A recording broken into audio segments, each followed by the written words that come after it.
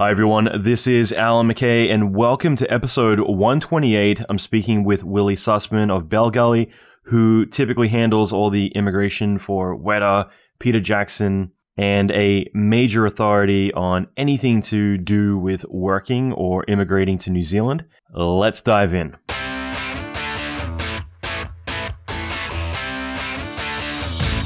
Welcome to the Alan McKay Podcast. Alan is an Emmy Award-winning visual effects artist and mentor to many leading industry experts. Listen in as Alan talks with other industry leaders in film, video games, and visual effects about their experience, lessons, and methodology. Alan will teach you pivotal advice to fast-track your career, better your skills, and reach your ultimate dream job. Check out the latest episodes on alanmckay.com. Okay, so welcome to episode 128. I'm really excited for this episode because I'm going to be interviewing the top immigration firm, specifically Willy Sussman at Bell Gully. And Bell Gully is responsible for handling a majority of the cases for Weta, for Peter Jackson, for immigrating everyone to New Zealand, as well as with James Cameron as well, from my understanding. And as you might have noticed, bit by bit, I've been going around the world interviewing all of the top immigration lawyers for different countries. So by all over the world, I mean literally interviewing all the top immigration lawyers in various different countries that I feel are very heavy on visual effects, design, games, all the industries that we're in. Okay, so in episode 52, I spoke with Amanda Gillespie about everything to do with work visas. Also episode 54, I shed a lot of light on that as well, going from living in the US, back in the day, going through many different types of visas to eventually green cards and all that other stuff, and really just kind of diving deep and accumulating as much information on the subject as possible. So episode 52 and 54 were on the US. Episode 83 was with Catherine Sass, who was the top immigration lawyer in Canada and especially focuses on Vancouver's film industry as well. So that one was a huge success. And of course, episode 109, which was with Philip Trite, talking about UK and how to work over there as well. So I've definitely tried to cover the bases of all the top places that I can. I want to do Europe next and Australia as well.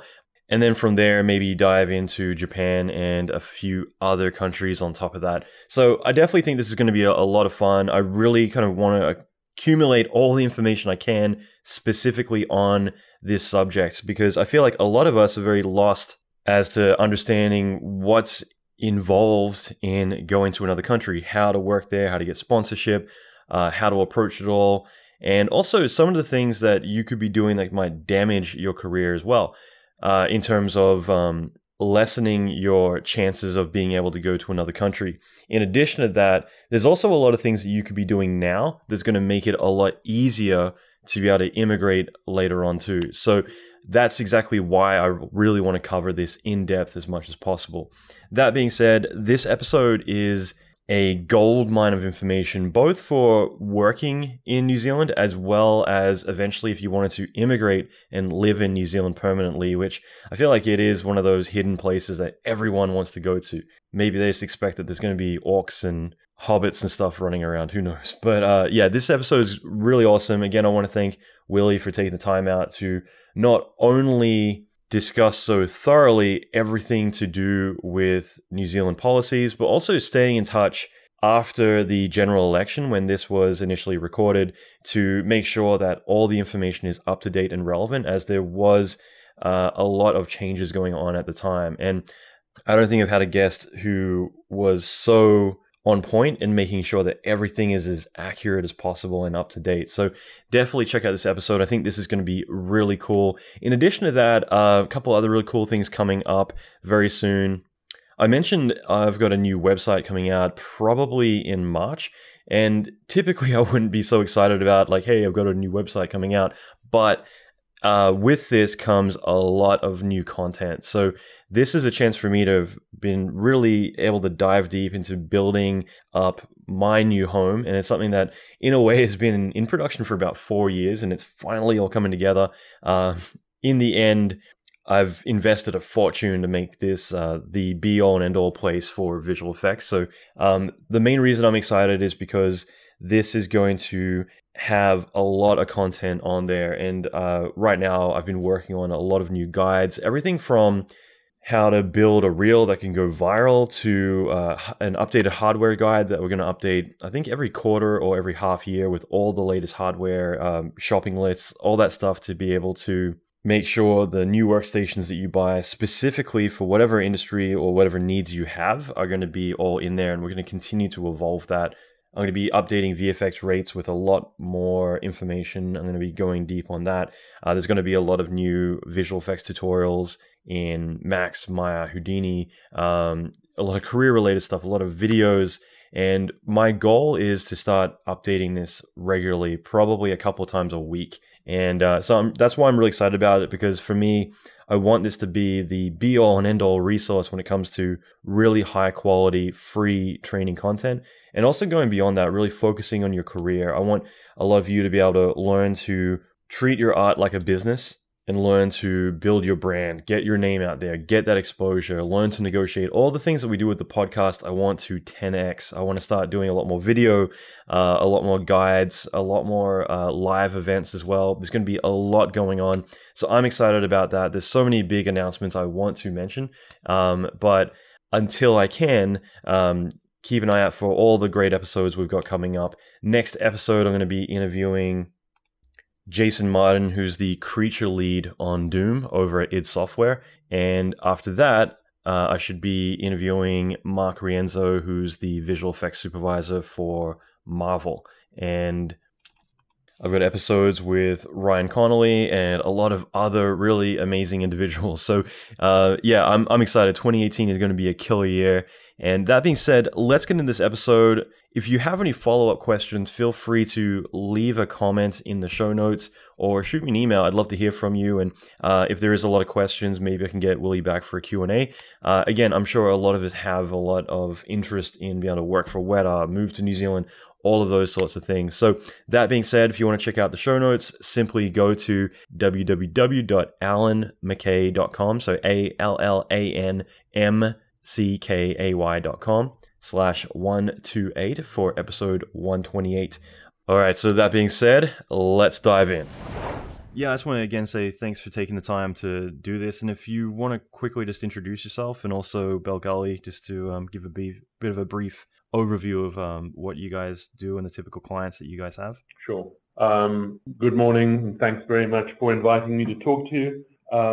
My name's Willy Sussman. I'm a partner with Bell Gully. It is a very old and well-established firm that has offices both in Auckland and in Wellington. We're a full-service firm, which means that for clients we're able to do everything from immigration through to tax, to structuring their affairs, to borrowing money and structuring loans, to establishing companies and corporate structures, dealing with the overseas investment office if that's needed, through to establishing trusts, and if in the unfortunate situation that there needs to be litigation, then we have litigation department as well.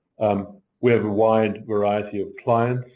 In our immigration practice, we act for a very significant number of high net worth individuals.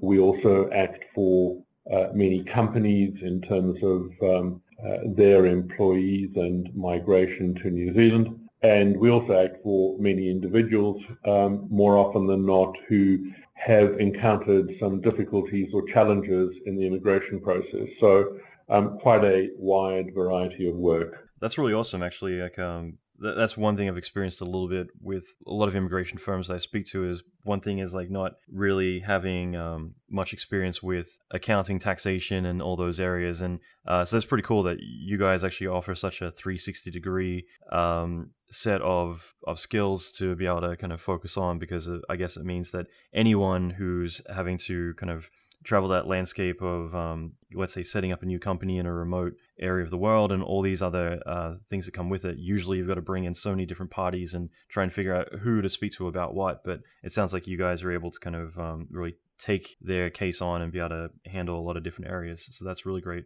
And just to cover a little bit, I mean, one thing that we had talked about just a few minutes before we started, but one thing was a lot of the current events going on in New Zealand. And I guess with a country that's growing so rapidly, I guess there is going to be a lot of change, in such a short amount of time. For you, like, what are some of the big things that have kind of changed or have been kind of growing in the past couple of months? Quite right, Alan. And the past couple of months have seen substantial change, and I expect that in the next short while there will be further change. New Zealand was a country that for many years experienced a brain drain. That brain drain was predominantly to our neighbour Australia. Lots of people moving to New Zealand. We then had a reversal of that, with New Zealand's fortunes perhaps outshining our bigger cousin. We had fewer New Zealanders returning. We had more new arrivals. That gave rise to a chronic housing shortage. Housing shortages, of course, led to more demand and less supply, and so we had rampant house price inflation, lack of affordability, a perception that foreigners were buying our houses, that our children might become a generation of renters. The auction rooms were dominated by what were at least apparently thought to be foreign buyers, and there was real pressure on New Zealand and its resources. At the same time, there's a recognition that New Zealand is an importer of capital, not just financial capital, but human capital as well. There were, as we all know, and have been uncertain times in many other countries. New Zealand was thought to be a paradise far from the world's problem areas, and having the right of residence in New Zealand was thought to be a safe haven. Money that came into New Zealand under the investor categories tended to stay, and there were revisions to the overseas investment rules to do with who could buy land here and what type of land and what criteria need to be satisfied. We have recently had general elections, and housing, poverty, the right of residence in New Zealand were all central themes. We now have a new government, a centre-left government. It's a government of minority parties, and many promises were made, and those promises are yet to come to fruition in terms of actual policy. But what has been spoken about is the need to construct at least 10,000 new homes above the quota usually built per annum. There's also talk about non-residents, whatever non-residents might mean, not being able to buy existing houses. In other words, they might have to buy land and build new houses. A tightening of some of the overseas investment office requirements. On the other hand, perhaps immigration has already peaked, and some of the concerns that the minority government is now addressing are concerns that are already abating. But New Zealand remains an attractive country. Weta is obviously well known.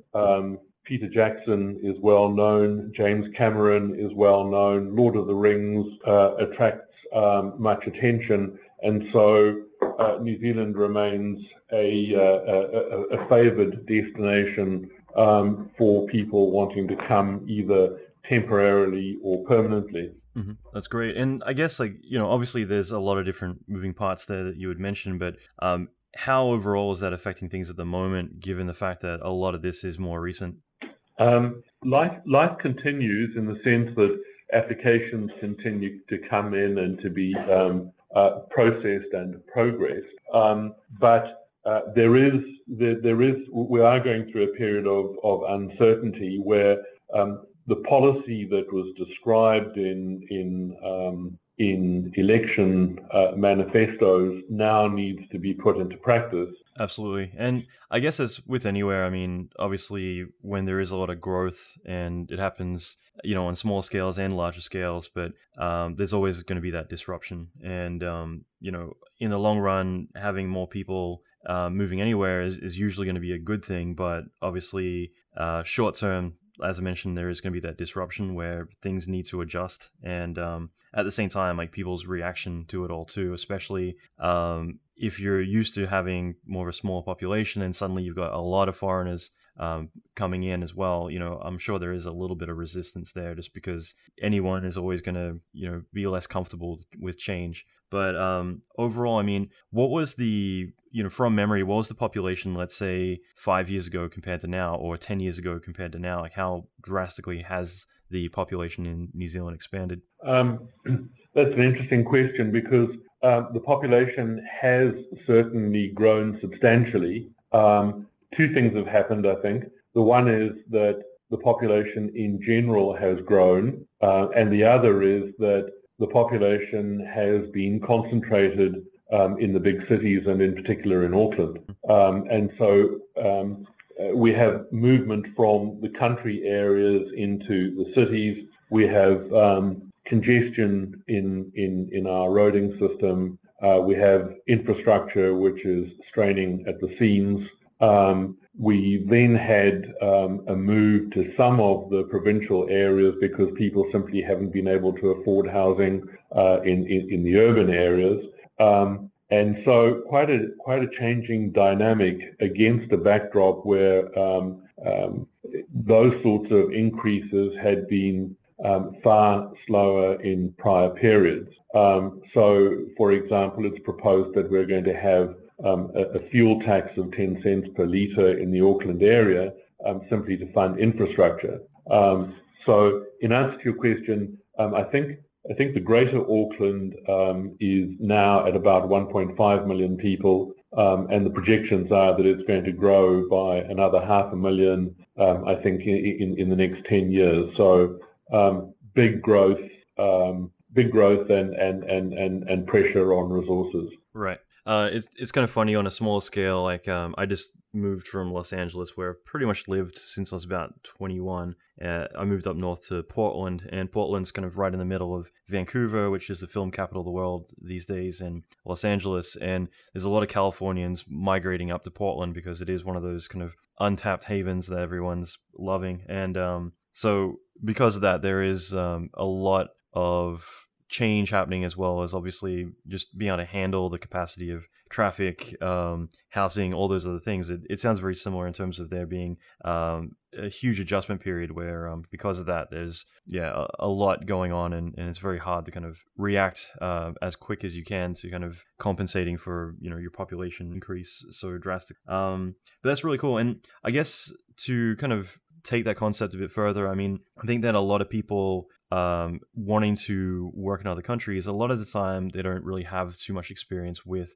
understanding work visas and what it takes to work in other countries. And obviously with Weta, with some of the game studios and a lot of the other TV and film companies in New Zealand, there is that growth where a lot of people are migrating over specifically for film, which a lot of my audience is in. And for those people who aren't familiar with the process, and again, this is a much bigger question, but do you want to shed a little bit of light on the subject of working in New Zealand? And obviously that means from initially coming over for a visit or for temporary work all the way through to what it would take to become a permanent resident or citizen. And again, I imagine this is a bit more of a bird's eye view, but if you want to shed some light on that for anyone who is not familiar, that would be really great.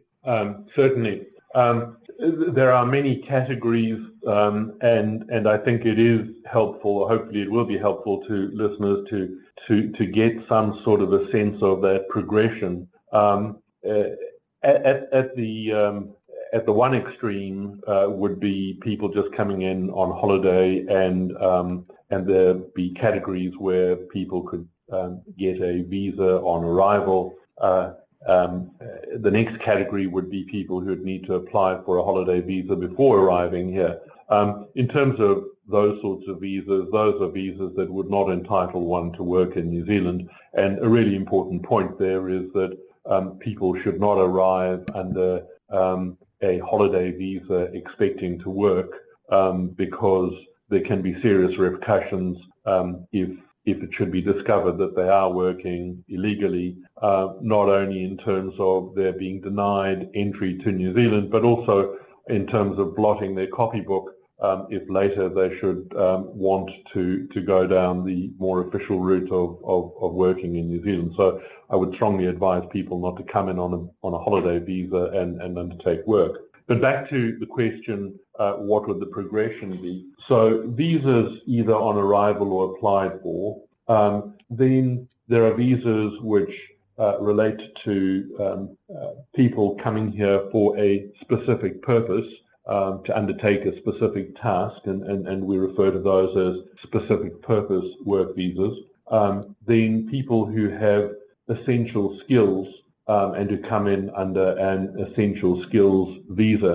The important point here to note is that both the essential skills visa and the specific purpose visa are visas that entitle you to work, but they don't lead to the right to remain in New Zealand permanently. That then changes when we get to the next categories of visas, which progressively, if one can think of it as a progression, would be the work to residence visa, or coming in as a skilled migrant under the skilled migrant visas, or coming in under one of the investor visas, which require either $3 million to be invested or $10 million, and then ultimately citizenship, which is something which you don't apply for from outside the country. That is something that once you've been here for a prescribed period of time, you can apply for. So to run through them again: holiday visas,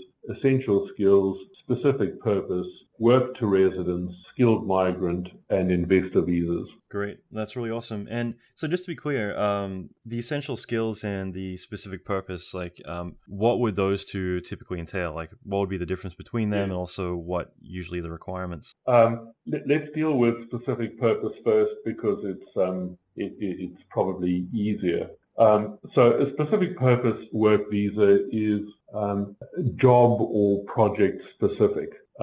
So if someone had a need to commission plant in New Zealand, or if someone was needed in New Zealand to work equipment, it might be film equipment, it might be editing equipment, and there was a real scarcity of people with that particular talent, then they might come in either to do the job or to help commission the project. The point there is that once the job's been done or the project's been completed, then the visa ends, and that's the end of it. It is able to be extended, of course, if the project extends. The employer would need to show what makes the person required for that project, and that could include people like performers and their crew who might be needed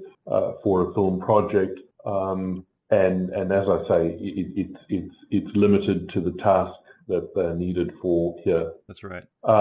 In terms of the essential skills visa, that is more complicated. There is a list which is published of skills that New Zealand considers essential, in other words, things that we're short of, and that list changes as obviously the landscape changes. The visa for essential skills is not geographically limited. It is employer specific. So in other words, you would come in to work for Weta, and you couldn't simply change jobs halfway through.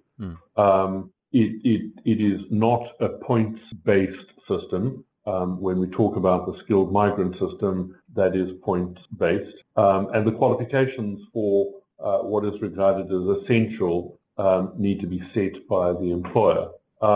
Then what happens is the particular skill in question is given a ranking based on something called an ANZCO code. So it's a system jointly administered by New Zealand and Australia, where each job is given a rating having regard to the skills that are needed and the experience that is needed for that particular job. So to recap, the employer would say that they need a particular person who was on the essential skills list, and then depending on two factors, the ANSCO rating and the pay that is offered for that job, one might get a work visa that was for 3 years, or might be for 5 years, or close to 5 years,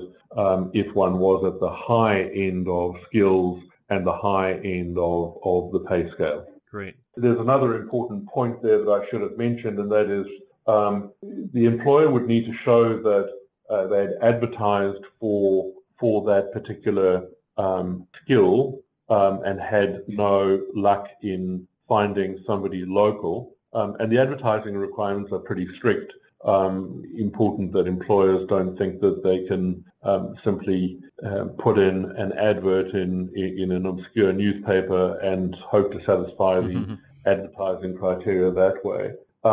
And they then need to be able to show that there's no New Zealander presently available, or New Zealander who might easily be trained to do the task. So a bit of a challenge, but not impossible. Yeah, I'm glad you brought that up, because I think that's a really valuable thing for a lot of people to understand, because I have kind of seen the other end of the spectrum where people are complaining that, let's say, the job requirements to work at a company, or if you're an immigrant, are too high, or just a lot of misunderstandings about why certain companies are going to require a certain amount of experience and other things. And that's because typically when an employer is looking to hire someone to come and work for the company, it's not that their requirements are so high, it's because they need to fit the criteria of their government and their immigration requirements for that person. And one of the key things is that you need to point out that no one else in the country technically can do what you do to be able to qualify for that visa. I mean,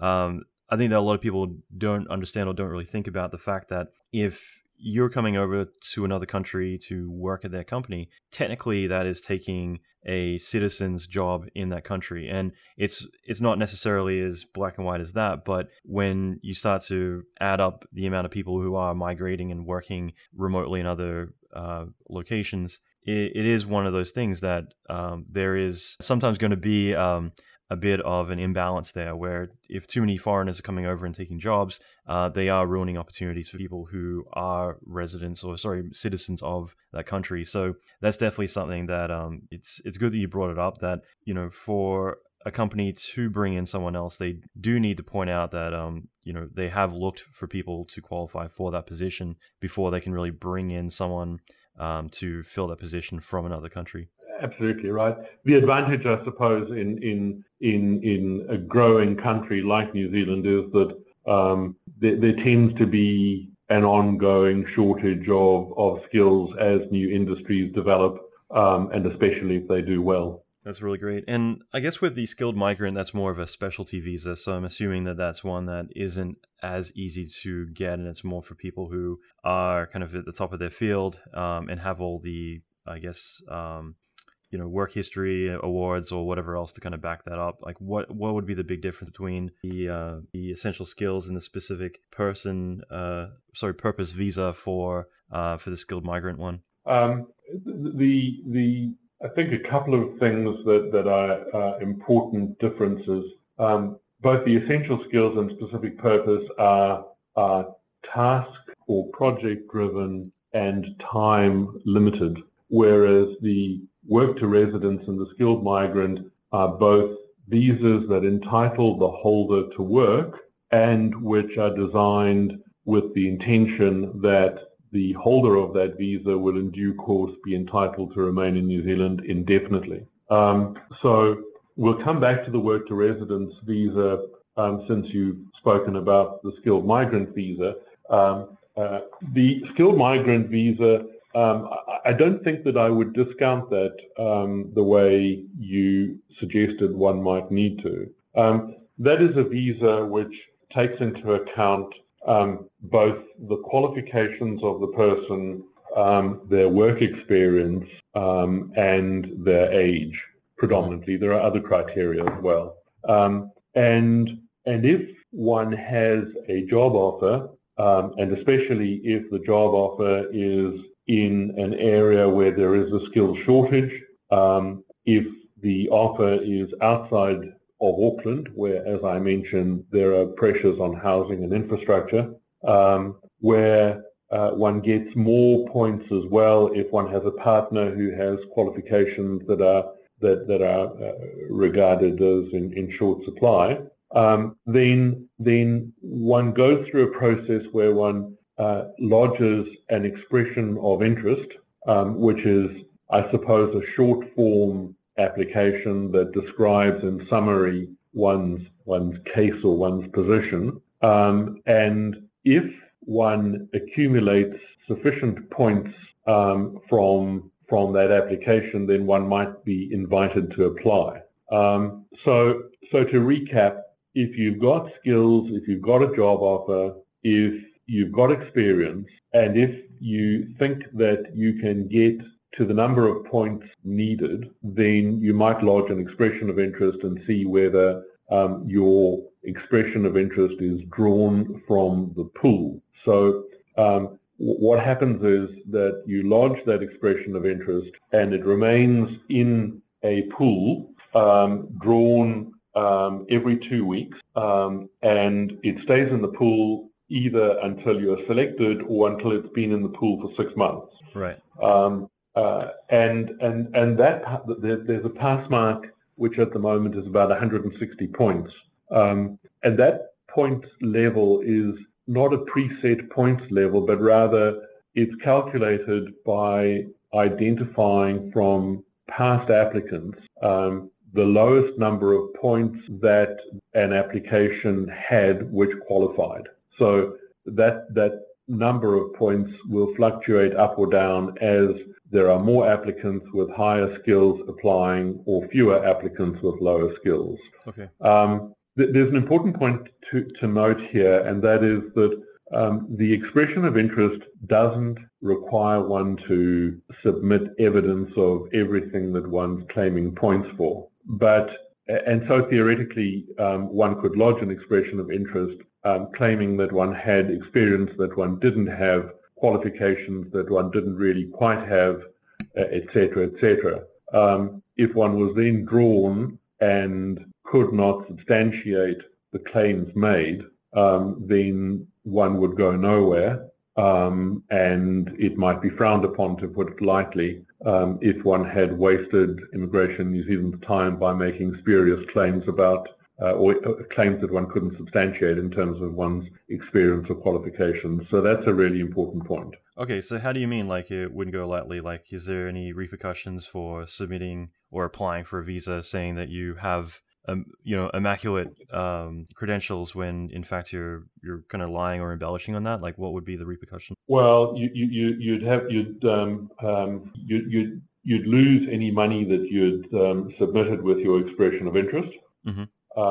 And you couldn't, you would be declined. And when you applied again, if that was what you chose to do, a question would be asked as to whether you'd ever been declined, to Right. which you'd have to answer yes. And if you answered no, then that could have even more serious repercussions. You're digging So a I think hole. you're digging a hole for yourself. And I think that digging a hole for yourself is almost a subject on its own. It goes without saying that applying for a visa is an extremely important thing, and being absolutely honest and absolutely transparent, and if in doubt, overstate the detail that might be required rather than understate it, because what you don't want is to have to answer questions later about why it was that you hadn't mentioned a prosecution, or why it was that you hadn't mentioned a particular health problem that your dependent might have. Those are not good situations to be in. Right, that's good to know. And how long typically does the process take to acquire a visa? And again, I'm assuming it's probably on more of a per visa basis, depending on the type that you're applying for. But in general, like from initially sending in your application or having the company you're working for apply for you, how long should someone expect to get a response about whether they're approved? Just a typical lawyer comment before answering the question. The fine print to the answer reads, provided everything in the application is perfect. Absolutely. and there are no blemishes, right? So on the assumption that the application is perfect, and by that I mean comprehensive, well set out, all of the detail and supporting documents included, and just on that note, there are some people who it would seem might adopt the attitude that New Zealand is really just a small island in the Pacific, and almost good enough will be good enough for them. That, I can assure listeners, is not the case. New Zealand is very thorough in reviewing applications, and almost is not good enough. So in answer to your question, how long do they take? Essential skills visas, especially given that they are, as the name suggests, something that is needed essentially and often urgently. One could get that visa in 6 weeks. Okay, great. A specific purpose work visa, similarly, might be even a week or two shorter than that. A skilled migrant visa is really in a different category because, as we've mentioned, that is something which will then entitle one to remain in New Zealand indefinitely. That's likely to take between 9 months and a year. And then there's the work to residence visa, which we haven't yet spoken about, which I think we should speak about briefly, and that can be obtained probably in about a period of about a month. Right. So in summary, the work to residence visa is a visa that's granted for 30 months, entitles one to come to New Zealand to work, and after 24 months, one can apply for that effectively to be commuted to a residence visa rather than just a work visa. But the criteria for that are very prescriptive, and so it can be a tough visa to apply for. There are 3 categories that are relevant. Either the person is on the long-term skills shortage list, a list which, as the name implies, is one which is considered New Zealand really does need, and it's been evident for a while that we need those people, or that one has particular talent, or that one's working for a so-called accredited employer. The talent, the description of talent is that one needs to be considered to have exceptional talent in a declared field of art, culture, or sport. Immigration in New Zealand needs to be satisfied that the person has an international reputation and a record of excellence in that declared field, and that the person remains prominent in that field, and that the applicant's presence in New Zealand is going to enhance the quality of New Zealand's accomplishments in that field of art, culture, or sport. So quite a high threshold, but if one did meet those tests, then one could get a visa in probably about a month, which would obviously be far shorter than the skilled migrant route, and would lead to the right to remain in New Zealand permanently, just like the skilled migrant. There's a 55-year age threshold. You've got to be 55 or under, and one has to be earning at least 55,000 New Zealand dollars a year to fit within the criteria for that visa. Okay, that's really great. And from there, that can lead to citizenship and everything else. Citizenship is a slightly different animal.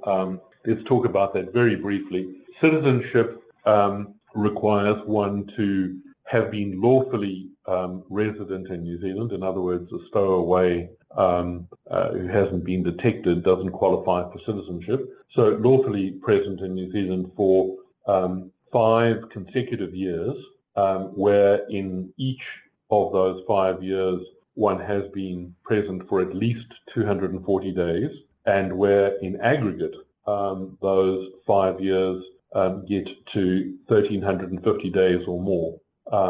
So that's the requirement for citizenship. Great. It's really cool. And I'm just curious, in terms of actual credentials, and this might be more for some visas than others, but in terms of credentials and things like that, like does having a degree help your chances?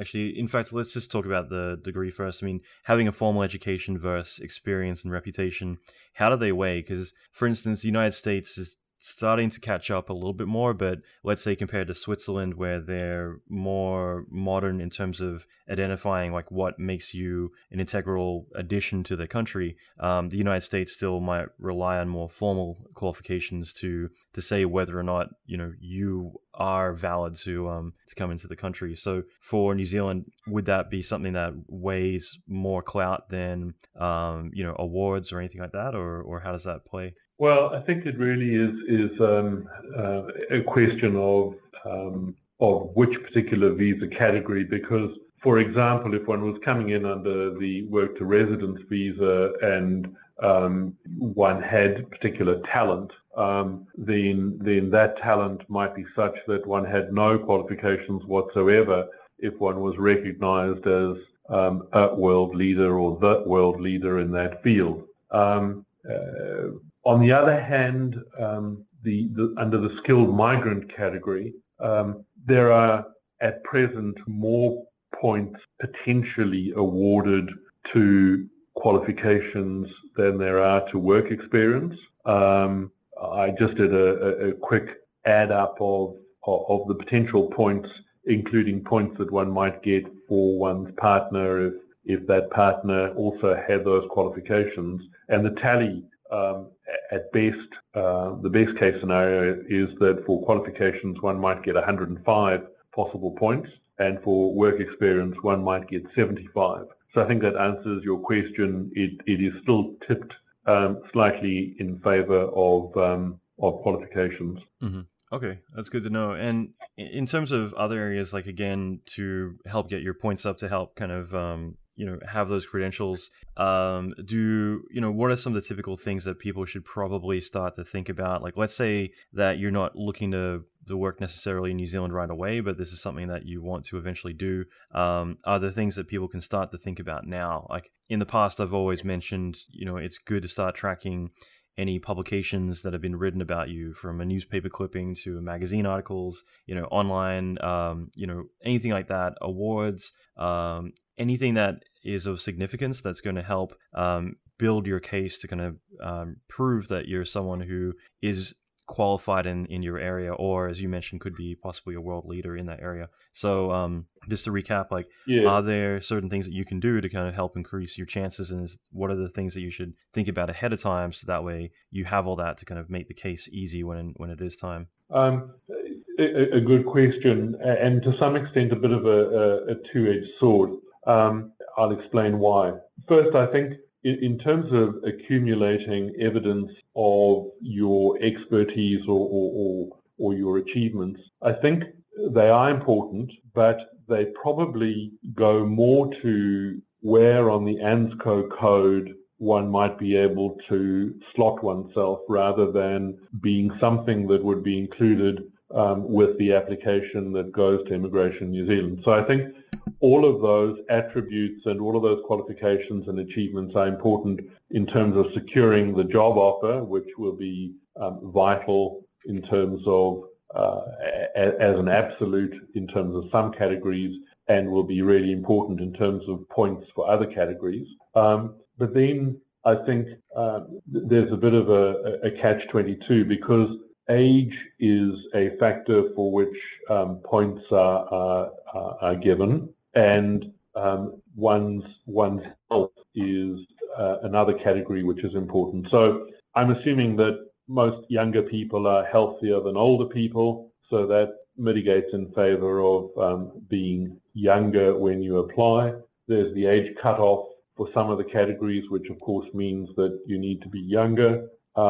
In terms of points for age under the skilled migrant category, which is one which is easily measured, between the age of 20 and 39, one gets 30 points. Between 40 and 44, 20 points. 45 to 49, 10 points. And by the time you turn 50, you only get 5 points. So more time to accumulate expertise, qualifications, etc. But while you're doing that, you're going backwards on the points for age. And there's the medical side of things. So I think important. The ideal, obviously, is to get lots of accolades and lots of qualifications early and apply soon. Mm-hmm. Okay, that's good to know. One thing that we haven't spoken about is health and police clearance, and we should talk about that briefly. So, if one's going to be in New Zealand for 12 months or more, then one is required to have a medical, and that's important to make sure that one isn't going to be a drain on New Zealand resources. The medical is fairly thorough, and if one happened to be declined on medical grounds, then with very limited exceptions, one can apply for a medical waiver, which is something that we've done quite a bit of for clients. And essentially, it's a case of being able to prove or argue the case that the risk of costs associated with the applicant or their family being in New Zealand are smaller than the benefit that they are likely to bring to New Zealand. And the other is that if one's going to be here for 2 years or more, then one needs to get police clearances from one's country of citizenship and any country that during the last 10 years, cumulatively, one has spent 12 months or more.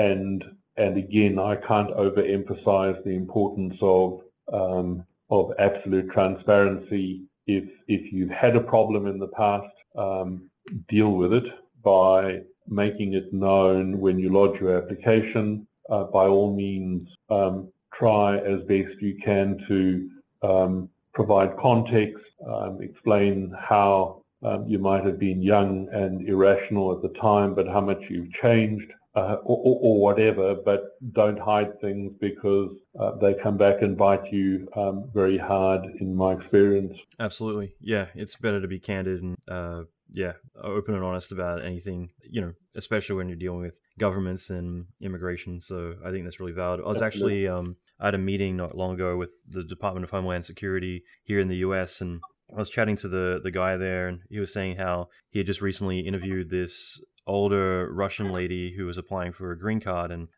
she had her lawyer with her, which is completely fine, but was asking in Russian to her lawyer, should she mention the time that she stole a car when she was younger, and they both decided not to say anything, but the guy interviewing them actually spoke Russian and completely understood what they were saying, so instantly got denied. And the worst part is, in a situation like that, is that, not only are you blatantly pointing out that you're lying about something, but even if there is a misconception about something, if you don't have a chance to defend yourself and explain the situation, which means, if you weren't upfront and honest in the first place and mention it, then then it's only going to be what's the facts are. In other words, whatever's been done has been done. So it's better to kind of take that opportunity to be upfront and honest about a situation, as you mentioned, being young and maybe intoxicated or whatever it is that might have gone with it, because that's a chance to actually explain it rather than it being that you dismissed it and it comes up later to kind of bite you in the butt.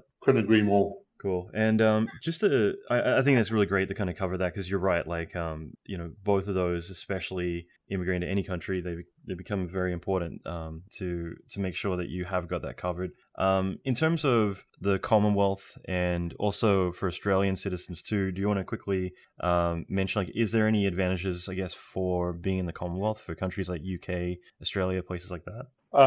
Well, I think the first thing to note is that there is no preference given to people in the Commonwealth, nor is there any disadvantage given to anyone from any particular country. Australia is in a different category. Australians can, as of right, work in New Zealand and live in New Zealand, it's pretty much free entry for Australians. That's cool. And so you can literally just hop on a plane and start working Monday without really needing to go through any permit process. That's right. That's right.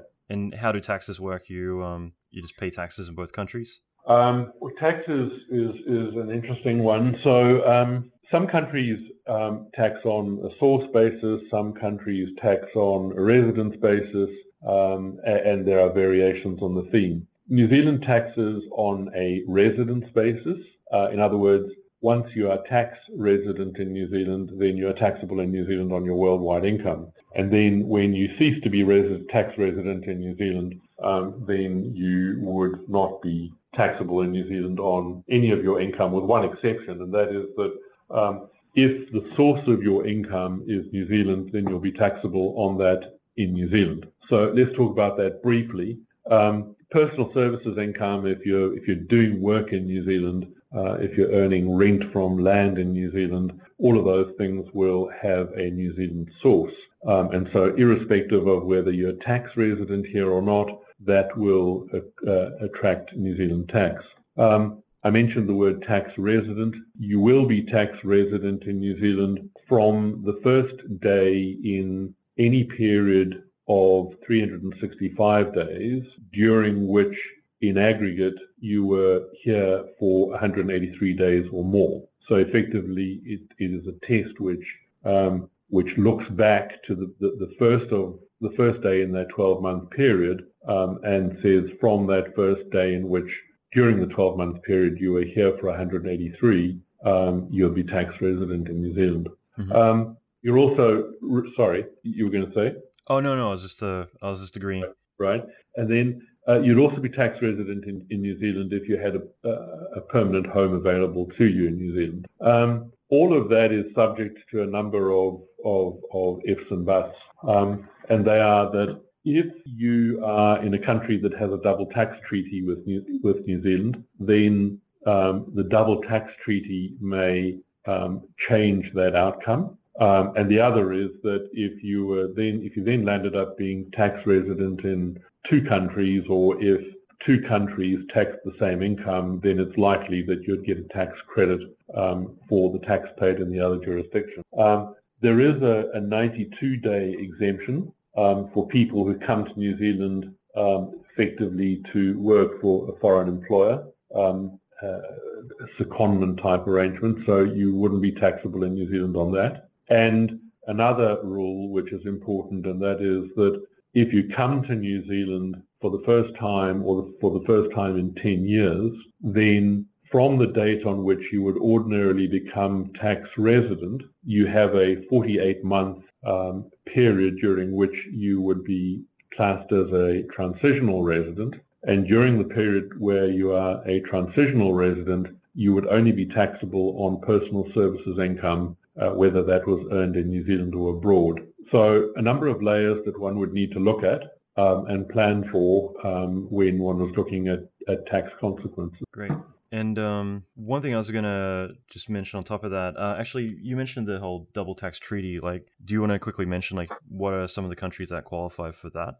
New Zealand has many countries. There are many countries with which New Zealand has treaties. So certainly with the US, with Australia, with the UK, with pretty much every country in Europe, and many other countries. Okay, great. And what about spouse visas if you're coming over to work?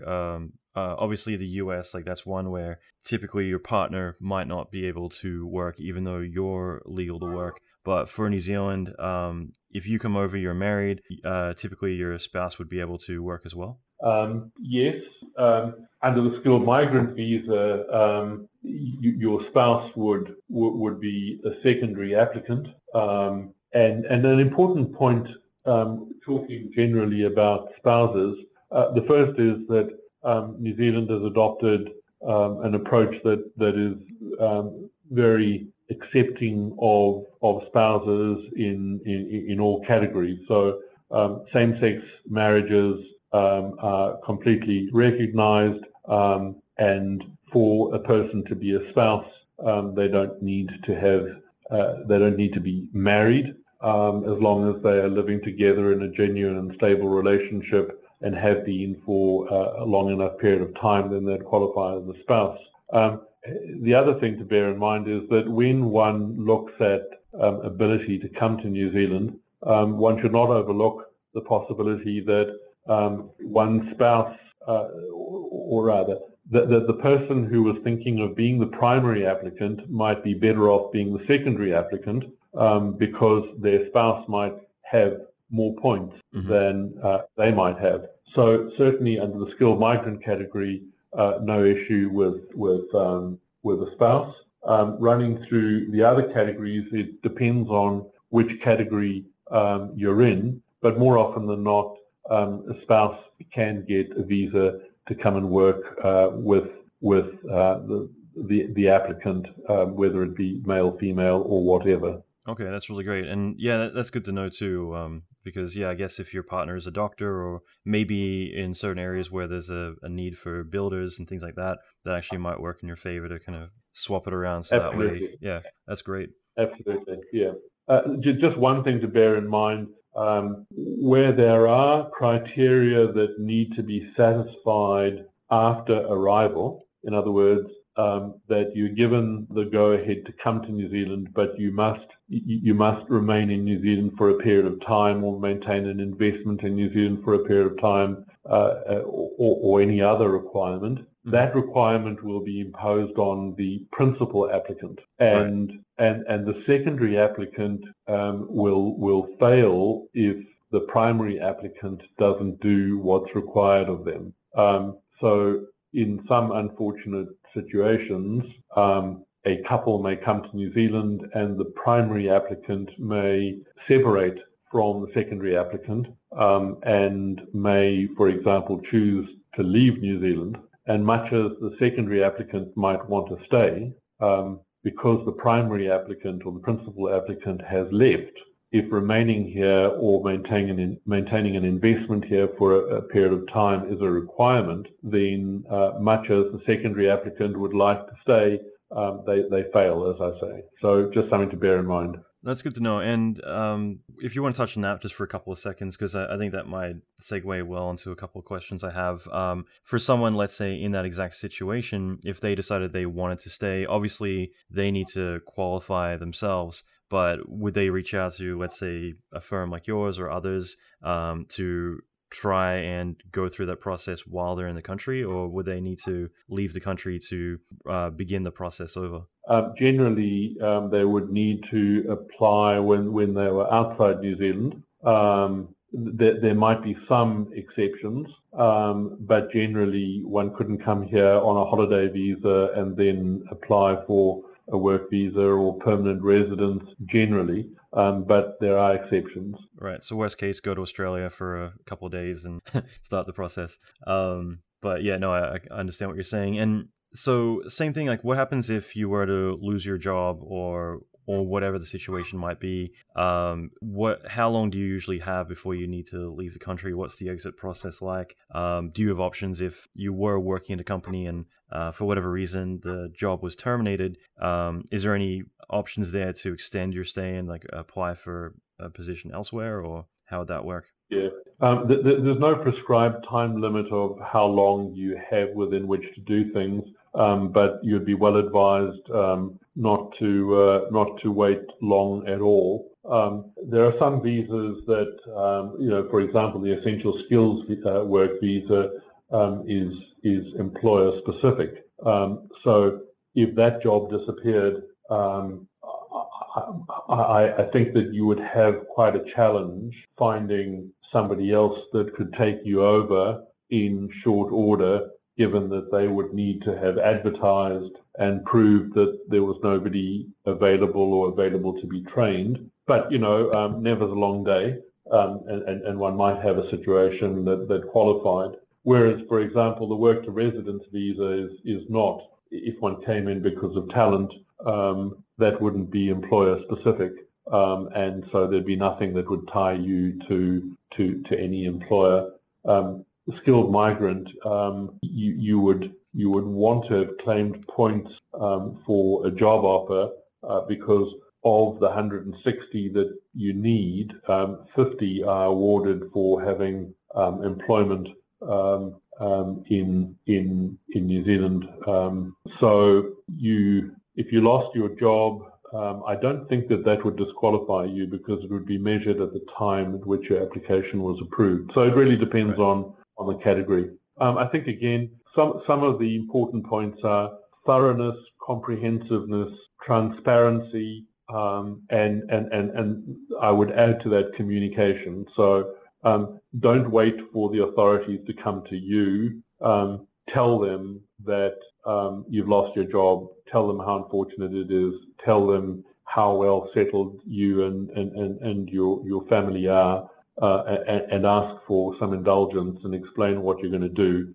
Don't wait for them to come knocking. That's really great advice. I've got a couple of more quick questions, then we'll start to wrap things up. But I guess like one of the obvious questions, but Weta and Lord of the Rings obviously has globally made a massive impact on New Zealand. When Weta first started, and obviously it's fluctuated, I think it's up to 1,000 employees at the moment, or it occasionally gets up to that stage. How much has that impacted immigration policies in New Zealand, given the fact that obviously a lot of international talent needs to come in for film production, both for shooting as well as for post-production, visual effects, that sort of thing?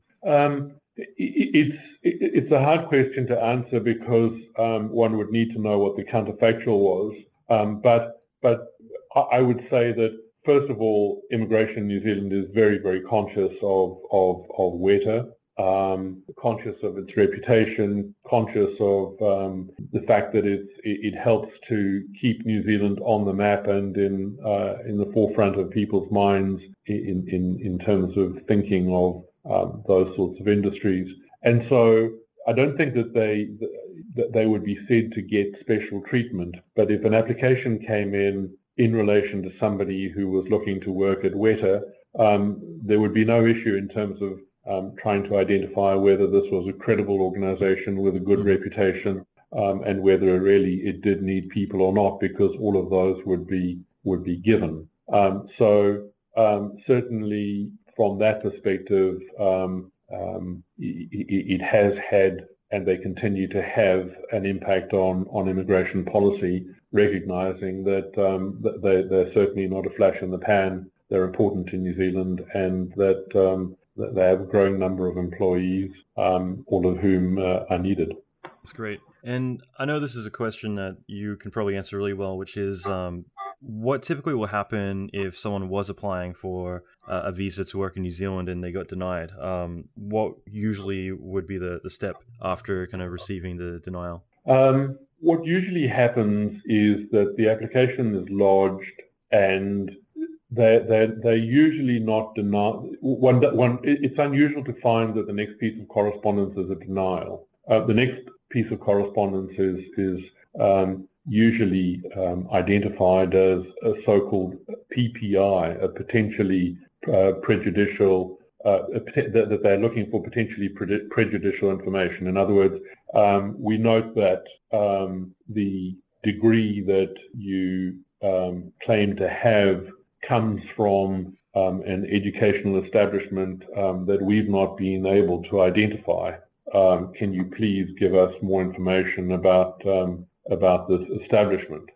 Therefore, putting you on notice that there might be a problem, and identifying to you that your answer might potentially be prejudicial to your application. It's at that point that if you're not seeing a lawyer, you might want to.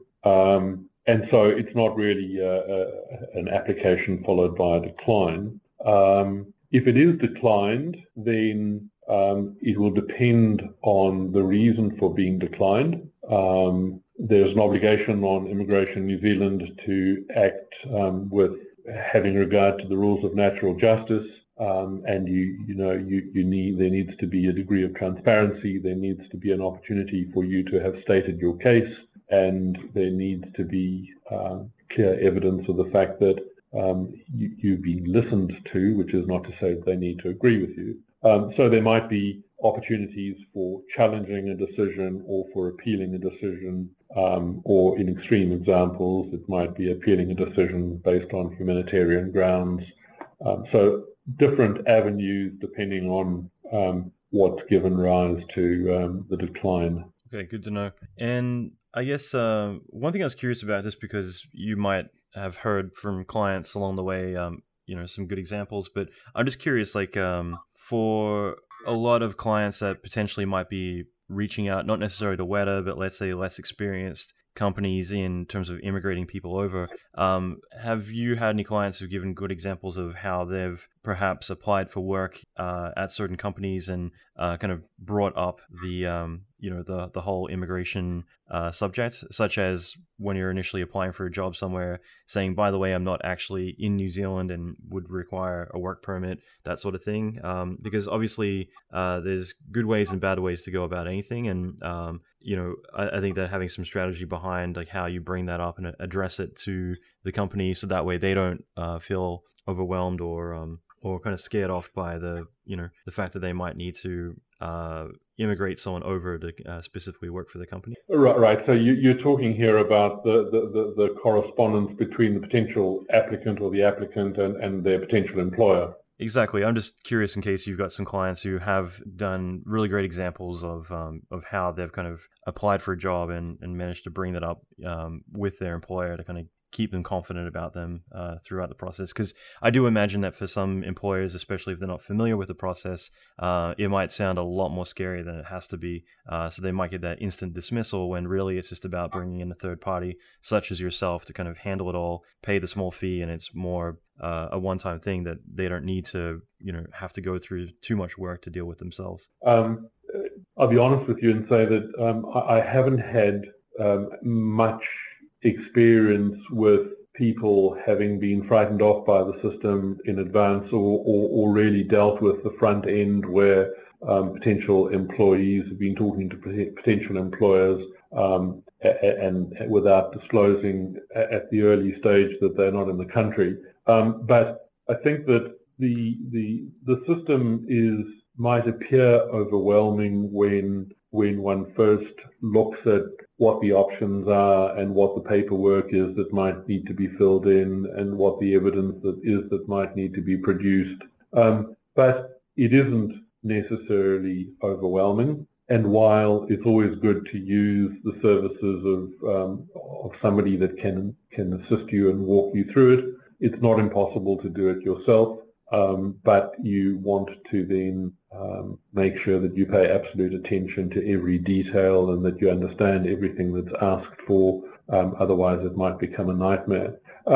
In terms of guiding people through it, I think that I would come back to what I said earlier, which is, if in doubt, ask and over-answer rather than under-answer.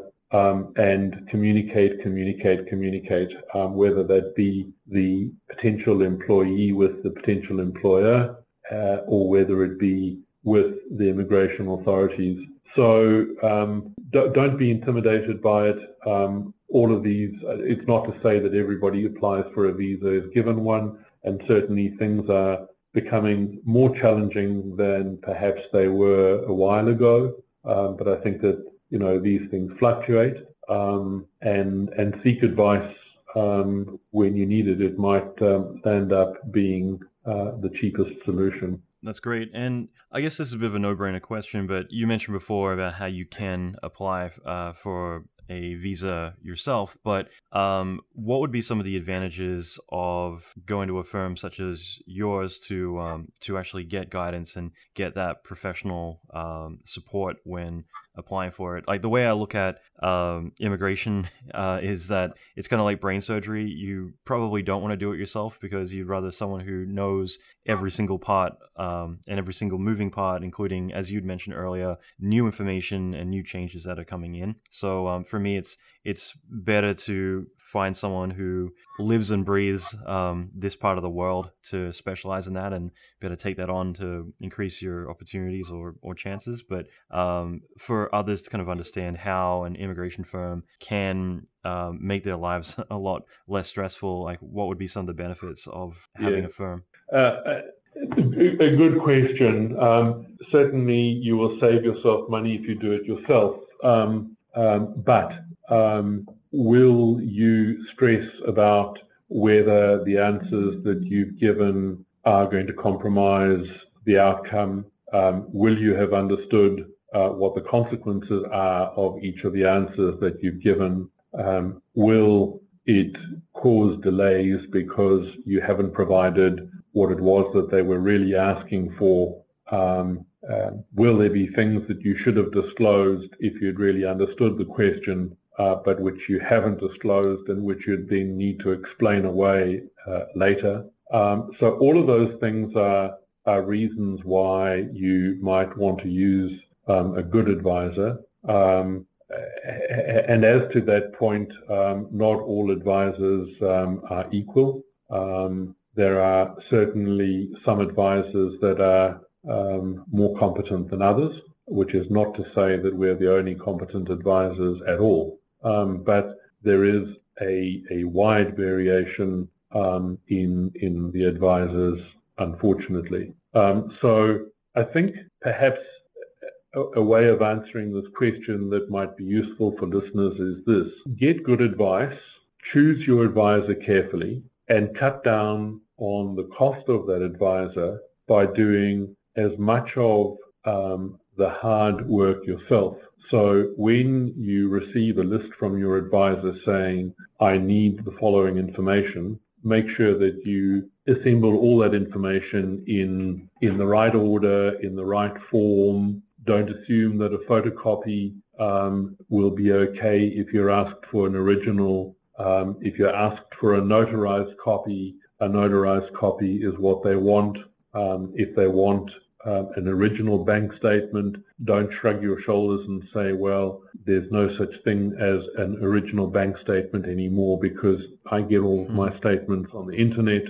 So there are so many things that you can do to cut down the cost by making your advisor's life easier, but you might be well advised to use a good advisor to submit your application. That's really great. And thank you again. For anyone who wants to reach out to your firm, possibly to acquire your services or find out more information, how would they best contact you? Through your website or? Yeah, through the website is fine. But people should feel free to drop me an email, give me a call. They'll find all of our details on the website, and we'd be happy to help. That's really great. Well, again, thank you for taking the time out to chat. This has been really amazing. My pleasure, and thank you very much. Again, I just want to thank Willy for taking the time out to chat. I think that all of this information is so insightful, and I'm sure all of us can gain so much knowledge from having gone through this episode. So I hope that you have got a lot from this. And at the same time, if you do have any questions, shoot me an email. I'd love to hear from you. Otherwise, leave a question or comment on the show notes. So go to alanmckay.com/128 for episode 128. That being said, I'll be back next episode with Jason Martin, the creature lead responsible for all the amazing creature work at id Software on Doom. Okay, and finally, I've got a lot of really cool stuff coming up. As I mentioned, if you want to get onto the Inner Circle VIP list, this is where I give away so much free, high-value, premium content that I don't put available online. And that's pretty much where I put all of my time because I really want to reward those who take action. And so this is typically where all of my time goes. And if you want to get on there, simply go to alanmckay.com/inside. to join up. It's free, and I'll be putting out everything from actual email scripts that I use to get work, attract clients, negotiate money, all that good stuff, as well as a lot of free videos, talks, guides, a lot of other really cool stuff, and of course, video tutorials and everything else in between there too. So if you want to sign up, go to alanmckay.com/inside. That being said, I'll be back next episode. Until then, rock on.